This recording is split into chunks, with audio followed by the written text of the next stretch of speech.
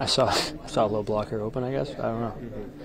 Kind of had a thought in mind going into it, and whenever I saw it was there, I just took the shot. Was low blocker your thought going in, or did you adjust? There's a few, and I mean, whenever I was just trying to drag him across, see what he opened up, basically. Yeah, gotcha. The Artemi obviously scores that big goal. Just what about him? Obviously, we've asked you a ton about him this year, but being able to come up in a big moment like that again this year. Yeah, I mean, guys need to step up in those moments, and he's a guy that we look to most of those times. So he came through again, and I don't think anybody's surprised.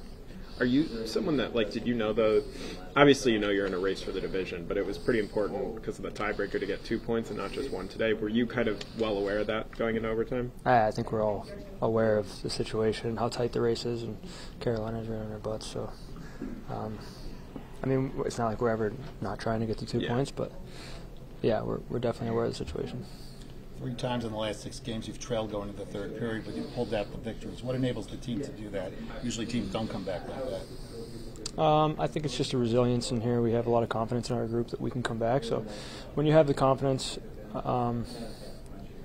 you play with confidence, and when you play with confidence, you play your best version of yourselves. And I think that's been a big part of why we're coming back in games. I mean, I'd like to not be trailing in most games, but it's good to have that ability. Take us through the shootout goal and then your feeling once it went in. Yeah, I just tried to drag him across, see what he opened up, and low block seemed open, and that's all I got.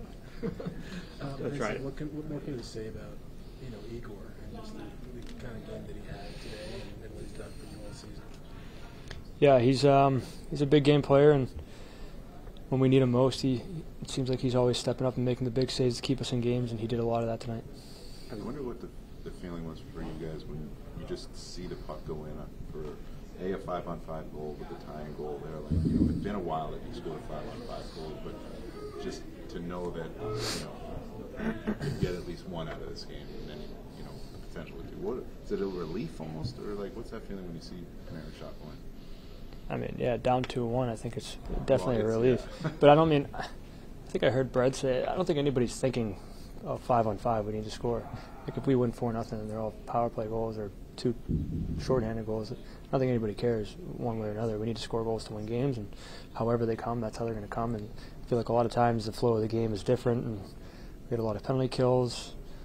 Some games you go up with 3 power play goals, and you're more shut down the rest of the game, and you don't score 5-on-5. But it's just the flow of the game. I think we're all just trying to win games however we can. PK today, what was working? Everything was working. I felt like it was just really good pressure, really good support for each other. I thought we did a really good job of dragging pucks back whenever we had possession on their power play, which kills a lot of time, so that was big. Yeah, I thought we had a really strong start. I think we kept pushing. Obviously, I think they got the lead in the second period, and I thought in the third period we kept working, and we were rewarded. And yeah, we're pretty good in the shootout too, so that's fun.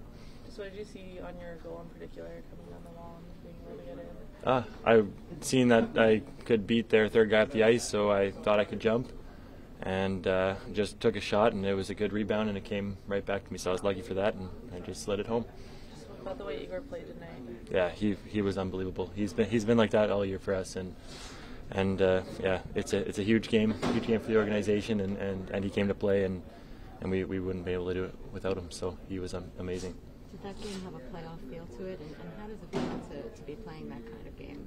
Yeah, definitely. Every time we play them, it always feels a bit more intense, but especially now where there's still points to be had and position that can happen. So yeah, it was a really emotional game. It was really intense, and yeah, it was a lot of fun. You like having those going into it. This is the third time in 6 games you trailed going to the third period but pulled it out. What enables you to come back when usually teams don't? Yeah, I think we kind of just stick to our game. We make sure we have a good forecheck, and we have a lot of guys that are able to take pucks and take them to the net quick. So I think, yeah, just that continuing to push attitude. Obviously, really great goaltending in the third. And, yeah, just trying to get bodies and pucks to the net. guess it doesn't hurt to have Panarin out there either. Yes, it does not. He's a pretty special player.